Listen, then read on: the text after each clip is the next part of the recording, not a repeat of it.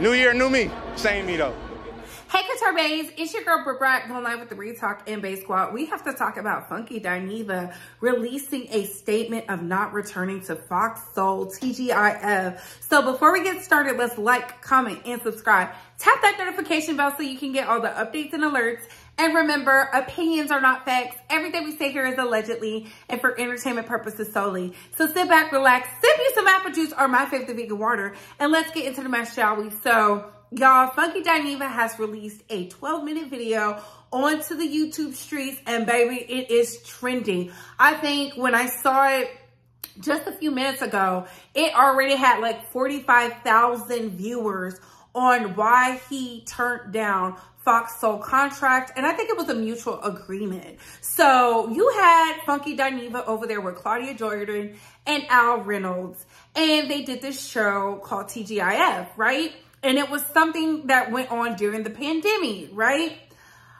To me, I never liked it. I never liked it because to me, it just gave this vibes of ghetto. How come the talk show was on VPN? I get it. We weren't allowed to be around each other, but I felt like it was a part of the Fox umbrella. The least they could do is have them in the studio and whatnot, and everybody else would just have to stay out and just give their commentary. It gave just low budget, in my humble opinion, right? So granted, I have given my critiques on Funky Dineva, but I do feel like this, as a content creator, as a Black media personality, make them pay you what you are worth. There's no reason to be taking pennies on the dollar from a billion-dollar corporation, especially in a time like this. They spend money where they want to spend the money. And I get it, working somewhere to build up the network to what it needs to be is all great and all, but who wants to be a pioneer to something where it just comes across lazy, it reads low value,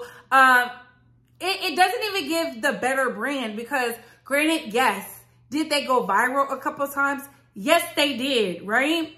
But for all the wrong reasons. It wasn't like they were going viral for having these excellent, articulate talking points. It was always one or the other doing something wild to piss off one demographic or another. Granted, that's how media operates and works, but I felt like for all those viral moments, we should have upgraded to some type of studio, to some type of better equipment, lighting, etc. Now, y'all know I'm on my way to being a 10K Bay. Once we get to certain mile markers, of course, we upgrade the overall aesthetic. They were bringing in thousands upon hundreds of thousands views, and it looked cheap. That's just my overall opinion. And on top of that, they're probably getting compensated very well. And when I say they, I'm talking about Fox Soul, because it's on YouTube. It was very ad friendly. You had these 3 grown adults giving their thoughts. So for them to not want to pay Funky Dineva, and Al and Claudia Jordan did a 1-year contract to his 6 months, you already know what time it is. And the fact that they came to him literally 2 weeks before his contract was up is crazy. They didn't want to extend it out. And this is why I always say you have to fight for what is yours, especially in this realm of business, right? Business is business. The rest, it's whatever. And he broke it down beautifully. So he said they ended on great terms. It's just he didn't renew his contract. And I feel like this.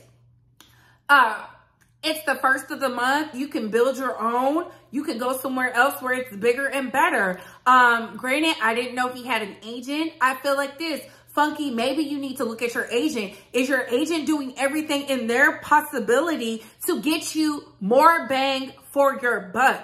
And what does that mean? Are they bringing on the deals? Are they bringing on the endorsements? Are they putting you in the spaces and the places where you need to be to capitalize off of your name as Funky Dineva? Because in my opinion, if they're not doing that, fire them. Taraji fired her people, and from there, she has been seeing all the money that was left on the table. So maybe you should do some type of evaluation of that. I don't know. But what are your thoughts on this, Bay Squad? Y'all know this was brought up in my previous live of the 1st of the month. Y'all know it's the 1st of the month. Happy New Year. I feel like this. Do what's best for you, because everybody is always going to do what's best for them. And on that note, what are your thoughts, Bays? Comment down below. I gotta go. Bye, hoes.